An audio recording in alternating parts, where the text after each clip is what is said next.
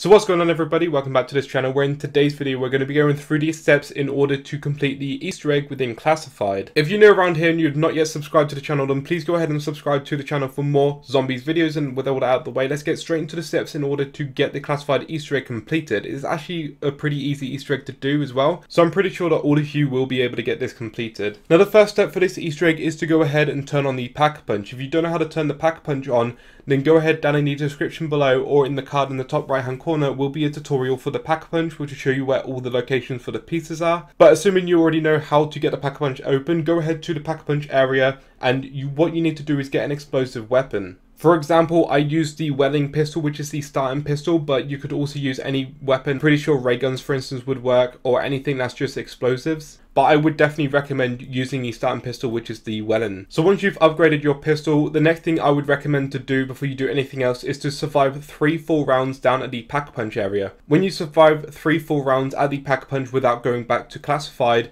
you will have an area over to the left hand side of the Pack-a-Punch that will open up. It will give you a max ammo and a bonfire cell. The bonfire cell, if you don't know, will make all Pack-a-Punch weapons 1000 points for like 30 seconds or so. So if you get that and you want a Pack-a-Punch, definitely go ahead and Pack-a-Punch like really quick in those 30 seconds. But what this also does is open up an area that you need to do for the very last step of the Easter egg, to do with this red box over here. But as long as you've got that area opened up, then it's going to stay opened up for the rest of the game. So essentially this whole Easter egg revolves around you getting 4 sets of codes, and you get those codes by doing certain tasks. For the first set of codes, what you want to do is come over to the presidential hallway right here, and you've got all these paintings of the presidents down on both the left and the right side. This is where you're going to need your explosive weapons, because what you need to do is shoot all of these paintings on the walls within a certain time frame. You have to do it as fast as you can, really.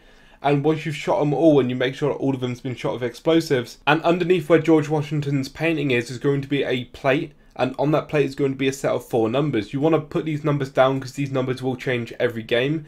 In my instance, this is 5700. Also behind these numbers are going to be a picture.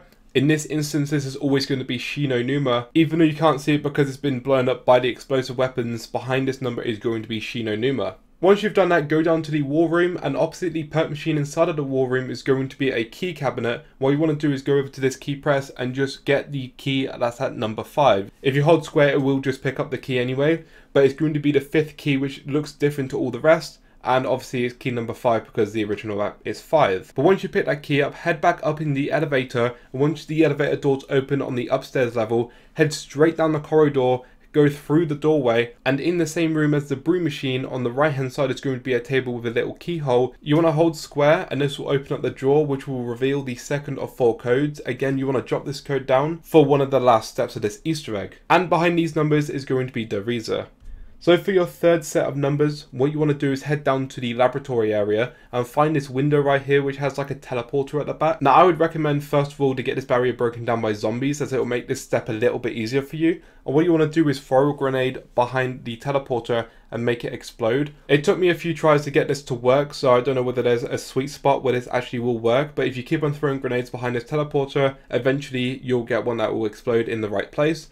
And then right there on the wall on the right hand side next to the window is going to be your third set of numbers. Again, jot these numbers down, and I'm pretty sure that's Shangri-La in the background, although I could be wrong with that one. And for your 4th and final set of codes, what you want to do is come to the war room, and you want to activate the defcons in a particular order. So the first defcon you want to activate is going to be upstairs, and it's going to be the one furthest away from the stairs you walk up. So go up the stairs, go to the one that's furthest away, activate that one, come downstairs, and the second defcon that you need to activate is going to be in the new room, which is the server room.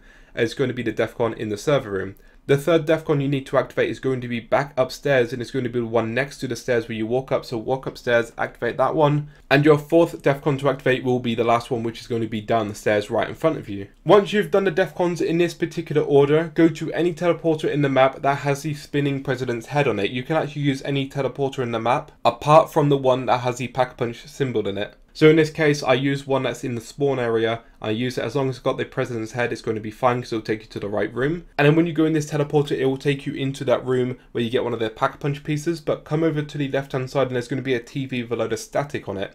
Go over to that TV, hold square, it will then get pushed back. And below where the TV was is going to be your 4th and final set of codes. Once again, jot those codes down. And the picture behind these codes is going to be Kino. So if you've made it this far, you've almost completed the entire Easter egg of Classified, believe it or not.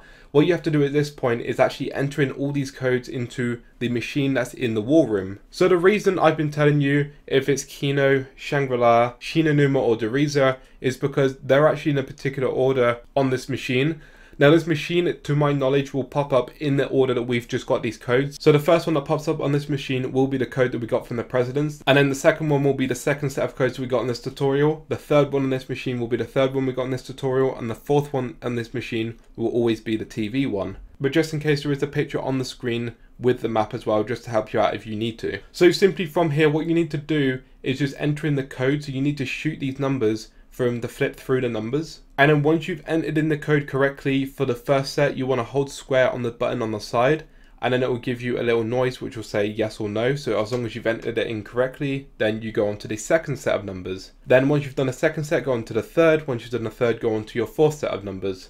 If you do any of these wrong, then you will have to reset from the first set of numbers again and do the entire lot again. Doing this on solo can be a bit annoying because you obviously have to keep a zombie, but because zombies in Black Ops 4 will like die after a while, so if it dies out and you go on to the next round, then I'm pretty sure these numbers will not reset because you're taking too long. Like, you can take as long as you need, to my knowledge, and it will still be fine. Just don't hold square when it's on the wrong set of numbers, otherwise it will reset. So once you've done all 4 codes correctly, it should have a black screen with the writing that says Project Scuddy revealed. If you've got this far, then you're literally so close to completing the Easter egg. From this point, all you need to do is activate all 4 DEFCONs in any order, go to the Pack-a-Punch area, and once you're in the Pack-a-Punch area, what you need to do is go over to this area that we opened up earlier on.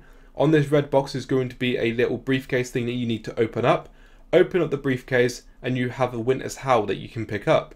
Pick up the Winter's Howl and there you go. That is the entire Easter egg in Classified completed. There is no ending cutscene for this, although you do get a trophy for it. Now I'm a little bit disappointed there's no ending cutscene for Classified, as it's the first of all 4 Easter eggs to be completed within Black Ops 4. So it's a little bit disappointing, as like it's making me think maybe there won't be any ending cutscene for any of the other maps. And it's also the first Treyarch zombie map to not have an ending cutscene in for a very long time. So I'm a bit disappointed with that, but overall it's still a pretty cool Easter egg, and it's actually a really easy one as well. Like I said, all you have to do really for the entire Easter egg is get these numbers, enter them into the machine, and then go to the Pack-a-Punch and you've got a Winter's Howl. It is a cool Easter egg. I am just a bit disappointed there's no ending cutscene. But anyway, that's going to be it for this tutorial. I hope this was easy to follow, and if it was, please make sure to leave a like rating on the video and subscribe to this channel for more zombies content. Without further ado, thank you so much for watching this video. I hope you have a great day, and peace out. If you